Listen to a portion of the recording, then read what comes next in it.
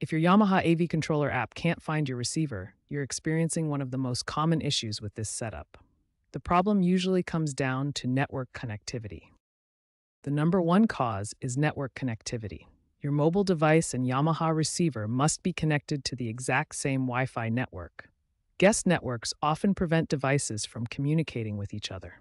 If you have a dual band router, make sure both devices are on the same frequency band, either 2.4 GHz or 5 GHz. Also verify that network standby is enabled on your receiver. The next step is power cycling all your network equipment. This resolves many temporary connectivity issues and allows devices to reestablish their network connections properly. Keep both your app and receiver firmware updated. Outdated software often causes connectivity problems.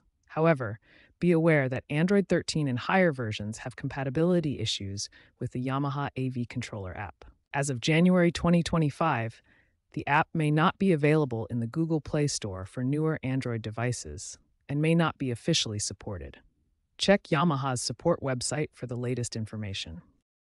Finally, make sure location services are enabled for the app, as some devices require this for network discovery. You can also try manually entering your receiver's IP address in the app settings. If these steps don't work, try disabling MAC address filtering on your receiver and consider reinstalling the app completely. These basic troubleshooting steps resolve most connectivity issues.